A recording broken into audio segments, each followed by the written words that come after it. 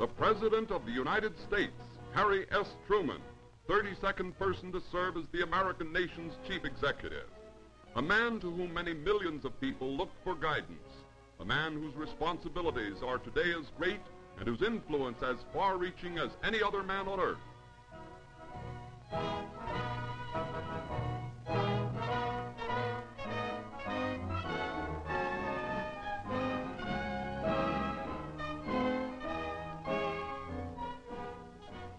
On the walls of President Truman's office are portraits of George Washington and Simon Bolivar, which indicate his aims and ideals.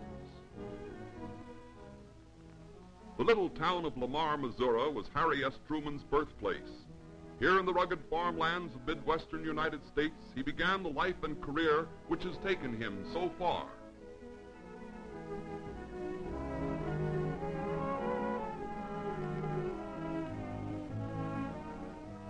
On this quiet, small-town street, in a very unpretentious little house which his father had built amid the simple rural surroundings, the future President of the United States was born on May 8, 1884.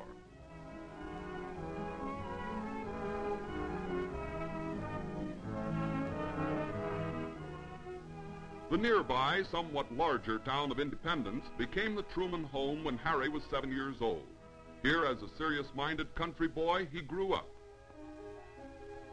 Here he went to church, and in the Sunday school he met the 6-year-old little girl who now shares with him the famous White House in the nation's capital as his wife.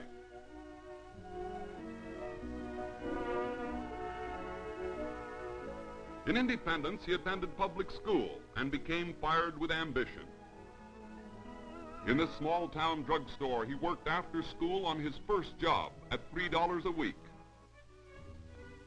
The big town of Kansas City was not very far away. While still attending high school, young Harry Truman journeyed here every afternoon for part-time employment on a newspaper, the Kansas City Star.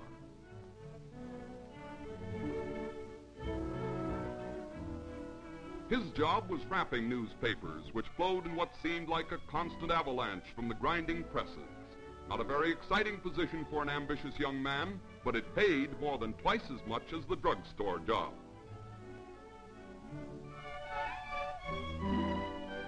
When 17 years old, Harry Truman became a railroad worker as a timekeeper on the Santa Fe Railroad. This was after he had graduated from high school. His father had suffered financial reverses which eliminated Harry's chances of going to college and necessitated his going to work full-time and in earnest. But his ambition carried him on, and within less than a year he had gained for himself a position as clerk in a large bank. Then followed 10 strenuous years as a Missouri farmer, and a distinguished service defending the flag of the United States during the First World War. Shortly after being discharged from the Army, Harry Truman and a soldier friend established this clothing store in Kansas City. But along came the National Depression, which caused the business to fail. And it is to the everlasting credit of Harry S. Truman that he slaved for 15 years to pay back every dollar that was owed. His former partner, who still owns the store, and the president are still the best of friends. Today, as through the intervening years during which Harry S. Truman has struggled and risen to his high position in national and world affairs, the big frame house in Independence, Missouri, has continued to be home to him. It is now called the Summer White House, and he returns at every opportunity which his presidential duties permit.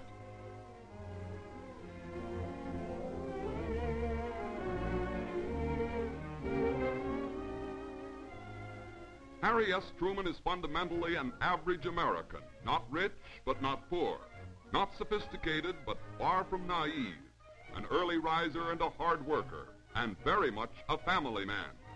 Having lunch with his family on the backyard lawn of his rural summer White House in the little town of Independence is symbolic of the democratic principles which motivate the life of this leader of the people of the United States.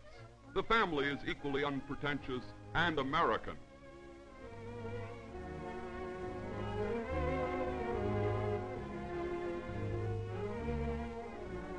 To the president, the first lady of the land is known as Bess, the only girl he ever courted, and they are bound by a deep and abiding devotion. Their daughter, Mary Margaret, is their only child.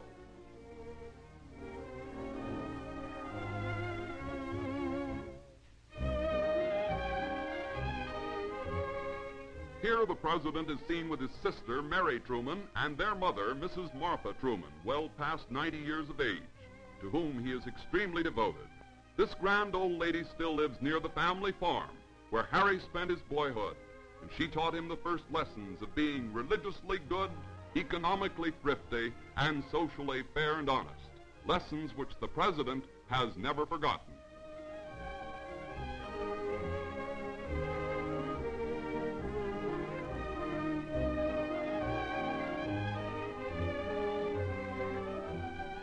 In spite of the heavy weight of her many years, Mother Truman is surprisingly active. And in spite of the high office to which her son has ascended, she still never loses an opportunity of giving him a mother's advice. Her favorite challenge is, "Be good, Harry." The President has never lost interest in the family farmlands, which he still retains. Of his own earlier years on the farm, the President's mother says, Harry could plow a furrow straighter than any other boy in the county. It was while Harry Truman was a farmer that his political career began. He became interested in county politics for the betterment of conditions for the common man in his district. His fertile acres are tilled and harvested by his younger brother Vivian and Vivian's son.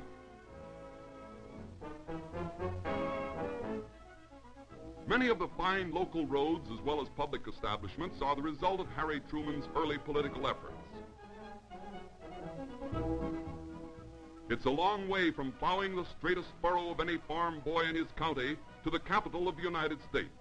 But Harry Truman came to the national capital as senator from Missouri in 1934, and he brought with him the unpretentious integrity of his Midwestern farm folk and the determination to be economically thrifty and socially fair and honest. The fate of all the civilized nations of the earth hung in the balance at the time of the fourth inauguration of Franklin D. Roosevelt as President of the United States. Harry S. Truman had been one of President Roosevelt's staunchest supporters. He had been elected by a popular vote of the people as Vice President, the man upon whom these greatest of all history's grave responsibilities would fall in case anything should happen to President Roosevelt. No one knew what the future held in store. Little did anyone realize how soon Harry Truman was destined to shoulder the burden of state and carry on to completion the great work which Franklin D. Roosevelt had already come so close to fulfilling.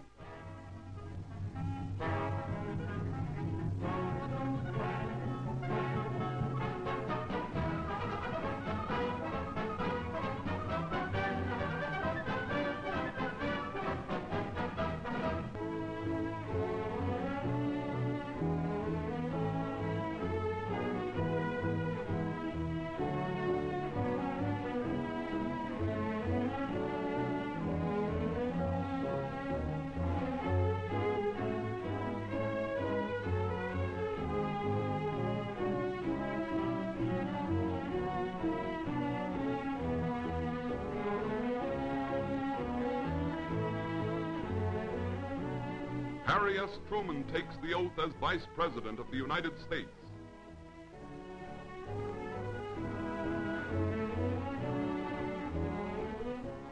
Being Vice President of the United States in the most difficult and fateful time in the nation's history established this native Missourian as a national statesman.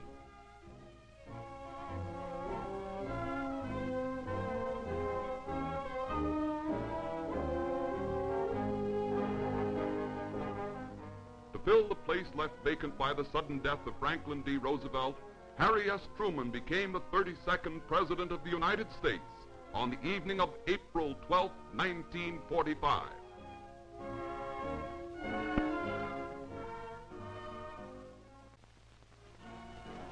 President Truman quickly and skillfully assumed all of Franklin D. Roosevelt's responsibilities.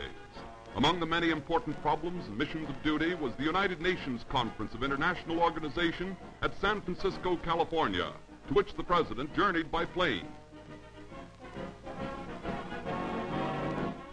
At San Francisco's Hamilton Field, the president is welcomed by a host of high-ranking officers and world diplomats, ambassadors, ministers, secretaries of foreign affairs, the governor of California, United States senators, and many other equally important governmental representatives from all the continents of the earth.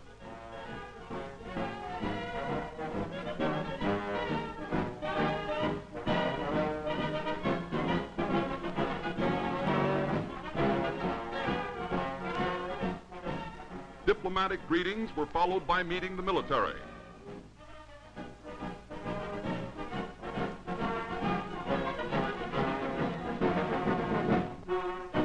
The president inspects the Guard of Honor, his first formal inspection of a military unit since he became President of the United States.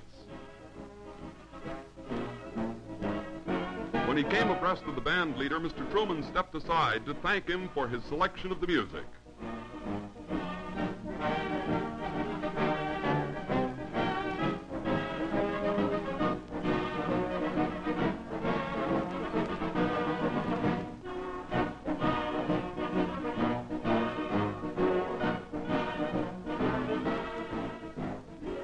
His greetings and official inspection of the Guard of Honor completed, the president enters his automobile, and to the cheers of the soldiers stationed at the field, he leads a cavalcade of more than 100 cars and scores of motorcycle police escorts, which moves on its way toward San Francisco.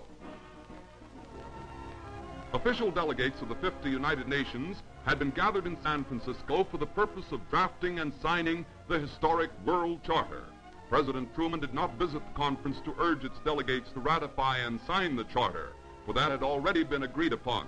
He came, however, to close the conference with a fervent plea that the charter's tenets should be translated into long-lasting and inviolate deeds.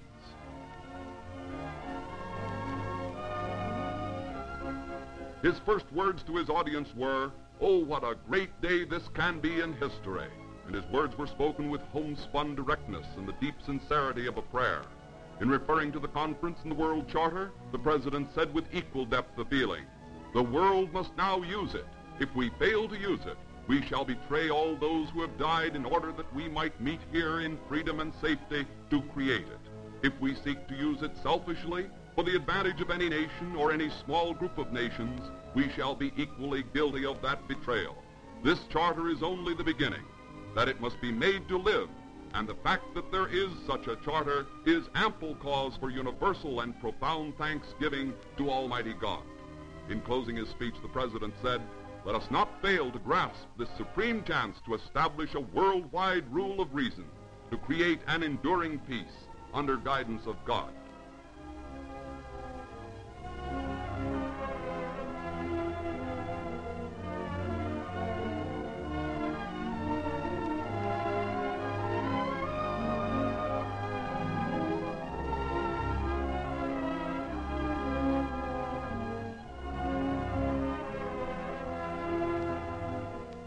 President Truman's appearance in New York City on October 27, 1945, in connection with the nation's first Navy Day after the victorious completion of the greatest war in all history, also marked his first official visit to the great metropolis. His first official act was to personally commission the United States Navy's new supercarrier, named to commemorate his distinguished predecessor, Franklin D. Roosevelt.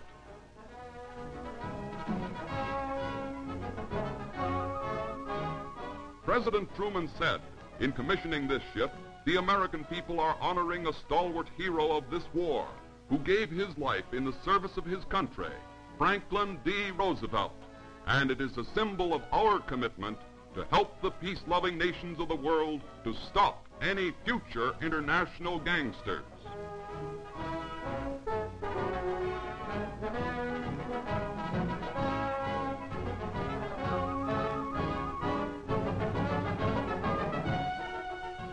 In the city's spacious Central Park, more than 1 million persons gathered to hear President Truman declare the nation's policy in world affairs, that the United States seeks no international expansion or selfish advantage, the return of sovereign rights to all peoples deprived of them by force, no territorial changes, for all peoples the choosing of their own form of government, our assisting defeated enemy states to establish democratic governments, disapproval of governments established by force, and equal rights for all to the trade and raw materials of the world.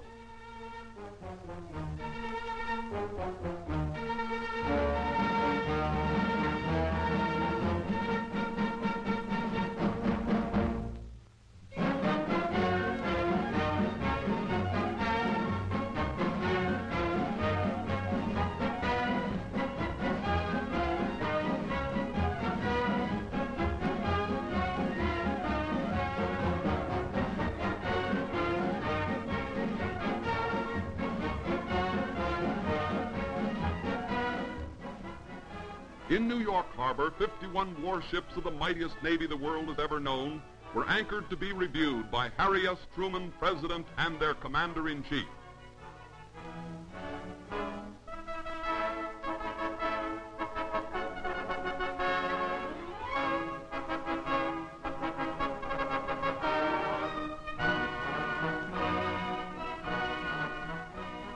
The Fighting Missouri, flagship of the Pacific Fleet which decimated the Japanese Navy and brought victory over Japan, and namesake of the state in which Harry Truman grew up as a farmer lad, serves as host to him as Commander-in-Chief.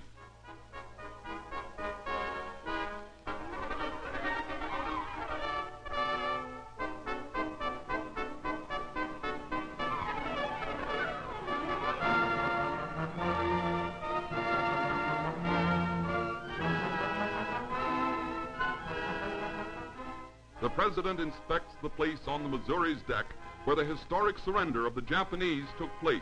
A large plaque marks the spot where the war was brought to a close.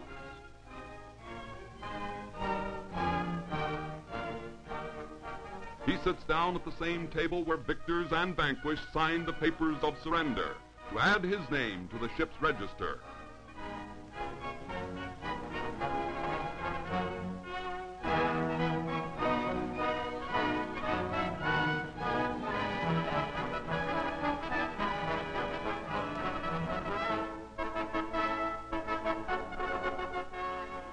With natural pride, the President inspects the mighty ship's personnel, men who so recently had manned the big guns that wrecked Japan's sea power and blasted her coastline fortifications. After which he went aboard the destroyer Renshaw, which had come alongside to carry him on his review of the 7-mile-long array of other warships in the harbor.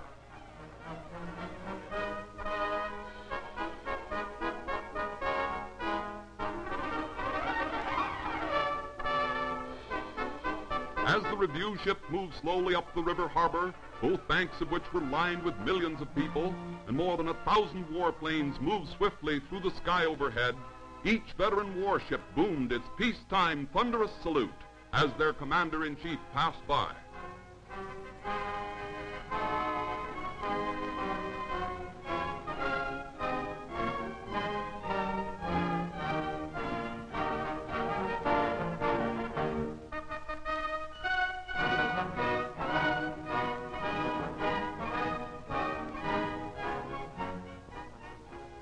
Yes, Harry Truman has come a long way from the farmlands of Missouri to his place of honor in the national capital of the United States.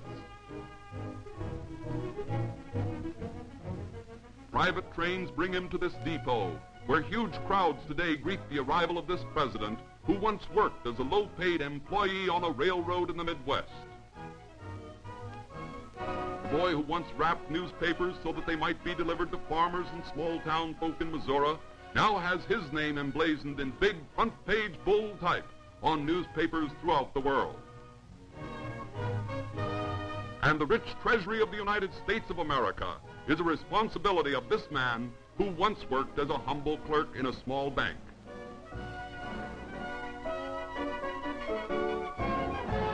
He has brought to the White House, his presidential residence, the ideologies of a family man, ideologies which are a staunch and sturdy foundation for his important duties of state.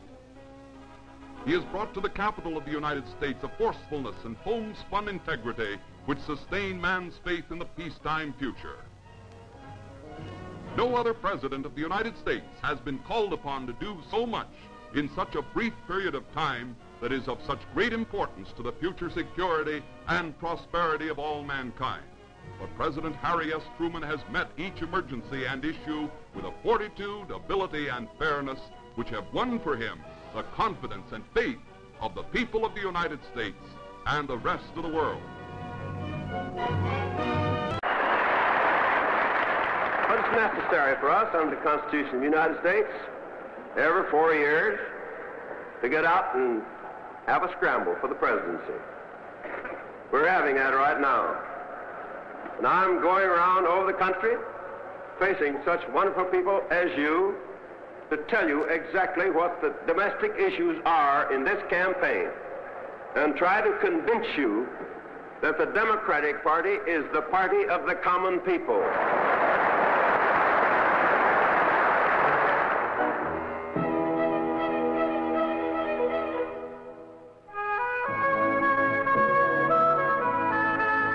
I was born in Lamar, Missouri on May 8, 1884. In 1890, when I was 6, we moved to Independence. My father was operating a farm out of town. I made a number of new acquaintances and became interested in one in particular, Bess Wallace. We went to Sunday school and public school from the 5th grade through high school together. When I graduated from high school in 1901, both I and my family expected there would be some chance for some more education.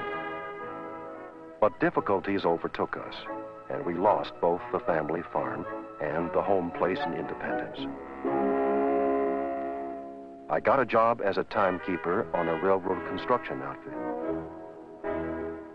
In 1906, I went back to my parents' new farm, where I stayed until the war came along. In March 1918, we sailed for France aboard the George Washington. Little girl, don't cry, I must say goodbye. Don't you hear the bugle call? Aboard ship, we watched New York's skyline diminish and wondered whether we'd be heroes or corpses. Most of us got by without being either.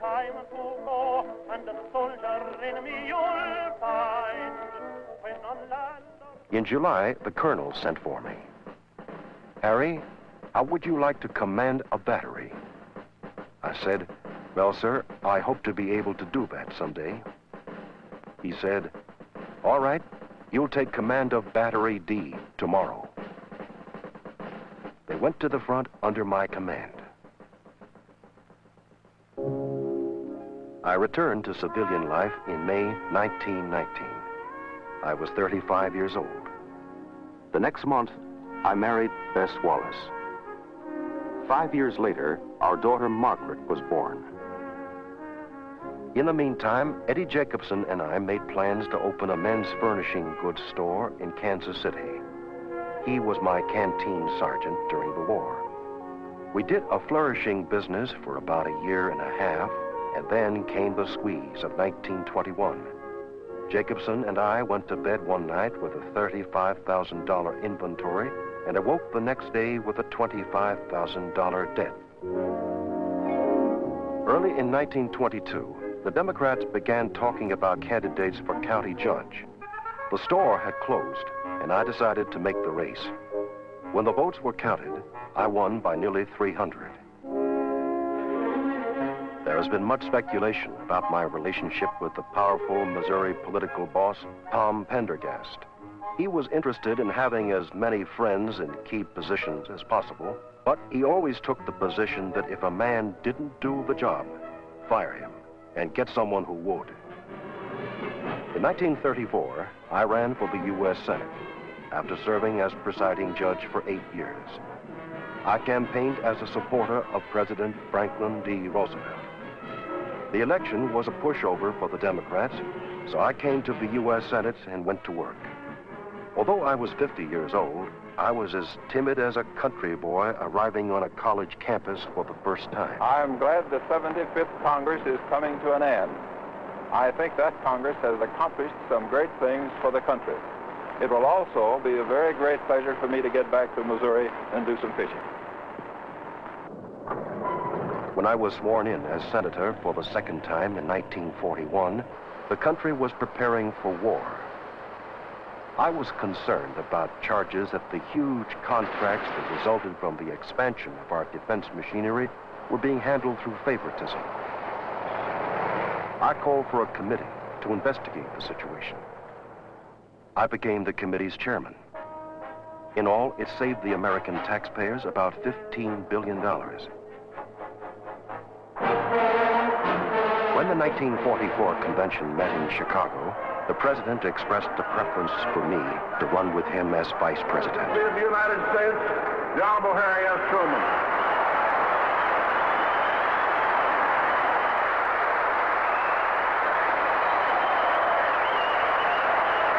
I don't know how very much I appreciate this very great honor which has come to the great state of Missouri.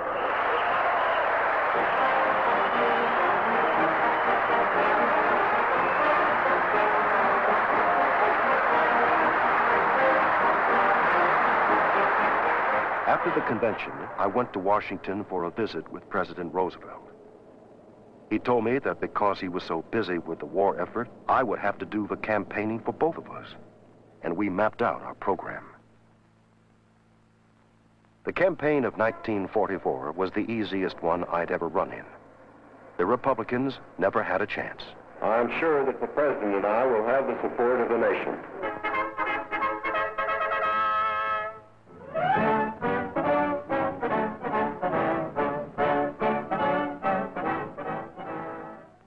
I saw what the long years in the presidency had done to Franklin Roosevelt. His eyes were sunken. His magnificent smile was missing from his careworn face. He seemed a spent man.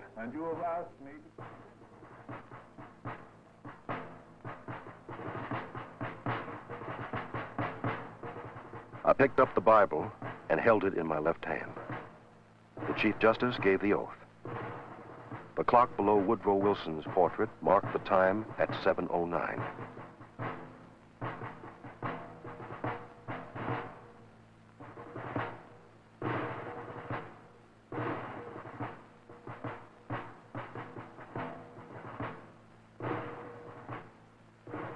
Tragic fate has thrust upon us grave responsibilities.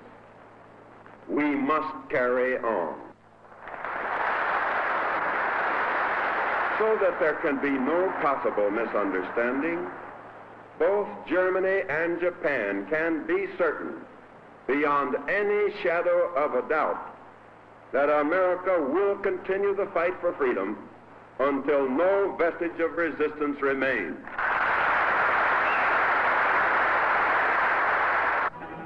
Stalin, Churchill, and I met at Potsdam. Russia agreed to enter the Japanese war, and the use of the atomic bomb was decided.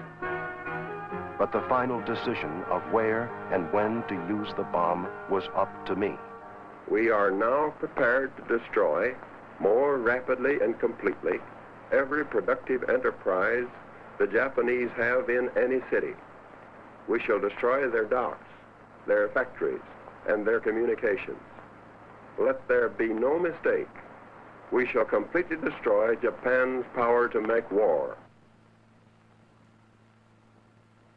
In August 1945, the bomb was dropped on Japan, and the Japanese surrendered.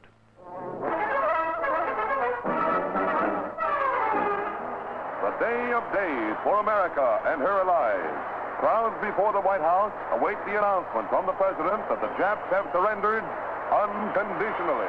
I deem this reply a full acceptance of the Potsdam Declaration, which specifies the unconditional surrender of Japan. In the reply, there is no qualification. Reporters rush out to relay the news to an anxious world and touch off celebrations throughout the country.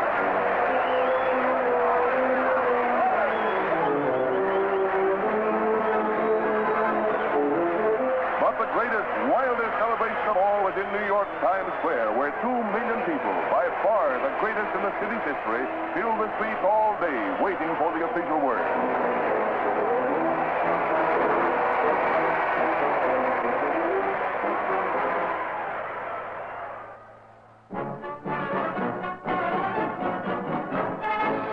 President President Truman appealed to all Americans to help hold the line against inflation. I say to you that we as a nation have it within our hands to make this post-war period an era of the greatest opportunity and prosperity in our nation's history. Housing was one of the hardest problems I had. The shortage had been building up for years. I told Congress that we needed about 5 million additional homes at once. I also asked for full employment legislation and programs to stabilize the cost of living. High prices were not taking a holiday. Most of Europe was bankrupt, and we were the only nation that could come to its aid. We proposed the Marshall Plan, named for General George Marshall. The countries of Europe would use their full productive resources with whatever help we could give them. The Russians tried to get us out of Berlin by closing off the road to the city.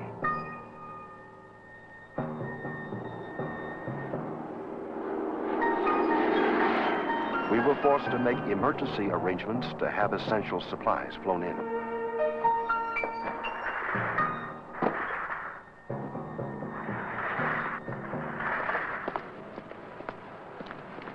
As part of my daily routine, I usually took a walk of 1.5 miles at a pace of 120 steps a minute. After you're 50 years old, this is the best exercise you can take.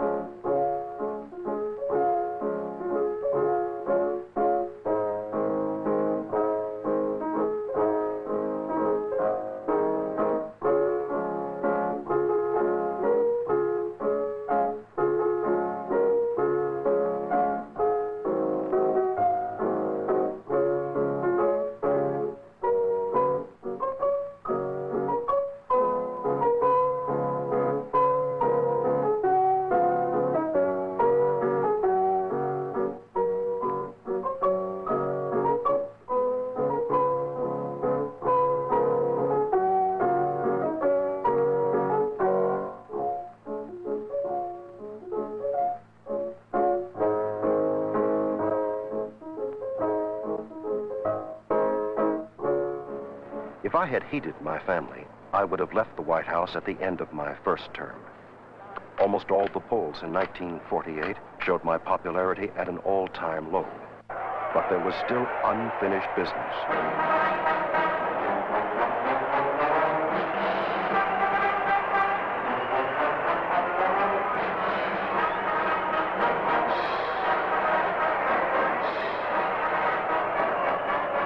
From the early days of my administration, I insisted on a workable, fair employment practices program and on the enforcement of civil rights as guaranteed by the Constitution. That is why I was perfectly willing to risk defeat in 1948 by sticking to the civil rights plank in my platform. The defection by some of the southern states, notably South Carolina, Alabama, and Mississippi, was something I had anticipated.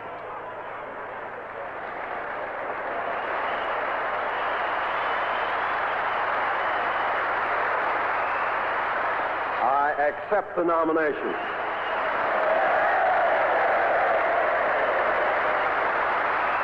Senator Barkley and I will win this election and make these Republicans like it. Don't you forget that.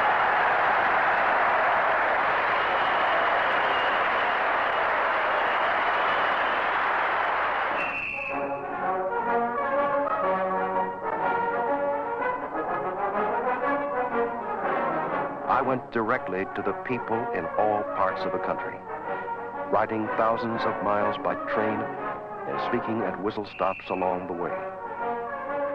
Today, the Democratic Party stands before the country a living force for peace and freedom.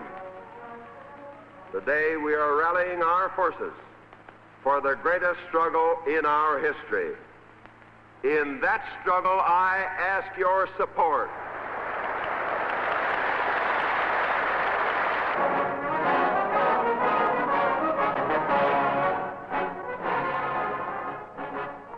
my friends, is the goal of my public life.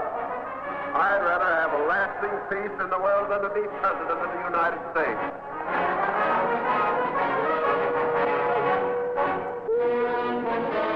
Thomas E. Dewey, Republican presidential candidate, goes to the polls in New York, happily unaware that he is to be defeated in the greatest political upset of the century. All the pollsters, the self-styled experts, the gamblers, have made him an odds-on favorite. Little wonder Mr. and Mrs. Dewey start the fateful day all smiles. Meanwhile, in Independence, Missouri, the Truman family arrives at the polling place without fuss or fanfare. The President, a hard-fighting campaign behind him, is relaxed and assured.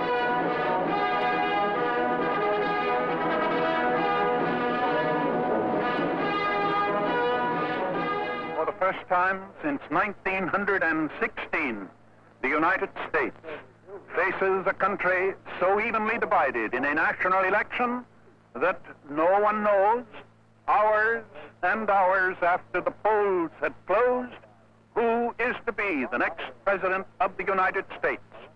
We now know that Governor Dewey will carry New York State by at least 50,000 votes and will be the next President of the United States. Yet from state after state, as the evening wears on, the impossible is happening. At midnight, Truman's early lead still stands up. The one-man campaign, the thousands of miles and hundreds of speeches carrying the issues to the people is beginning to pay off in votes, while Democrats cheer.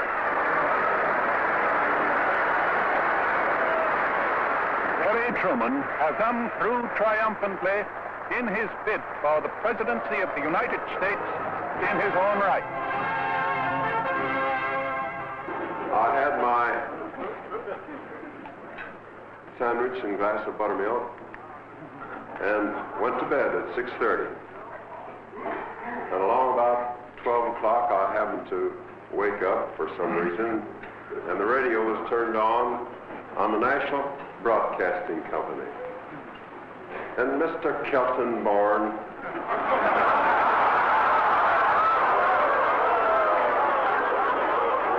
Mr. Harkness were reporting the situation as it then developed.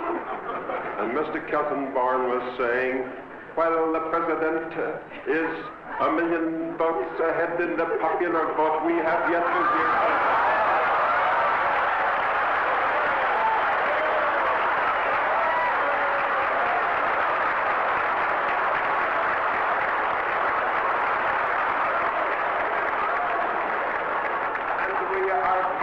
Sure that when the country vote comes in, Mr. Truman will be defeated by an overwhelming majority.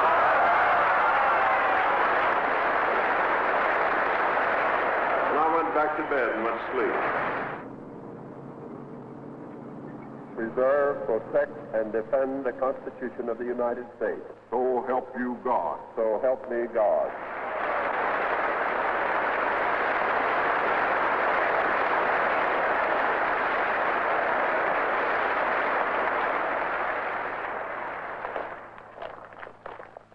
The Russian threat to Europe, the Berlin blockade, the communist takeover of China in 1949.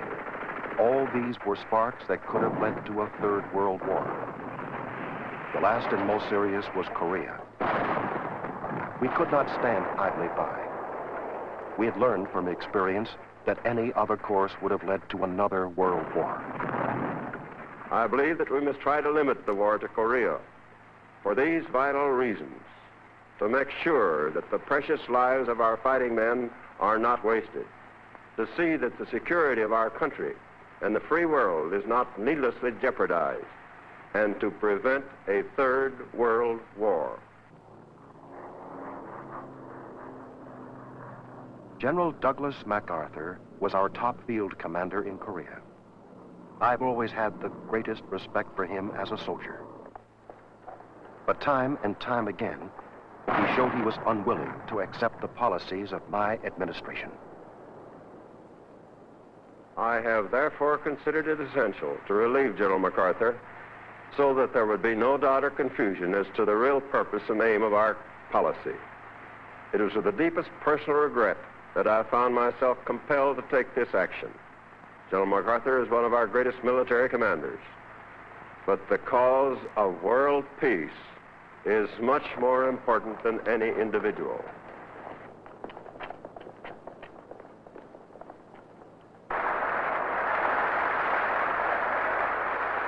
I decided not to run again in 1952.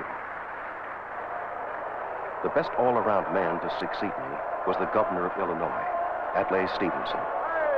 After his nomination, I presented him to the convention and said, I'm going to take my coat off and do everything I can to help him win. That November, I voted in independence.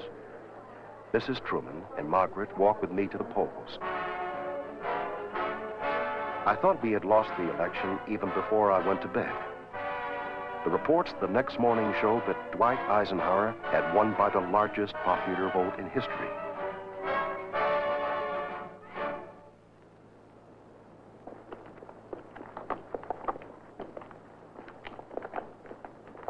For almost 8 years, I'd put in long hours, usually 17 hours a day.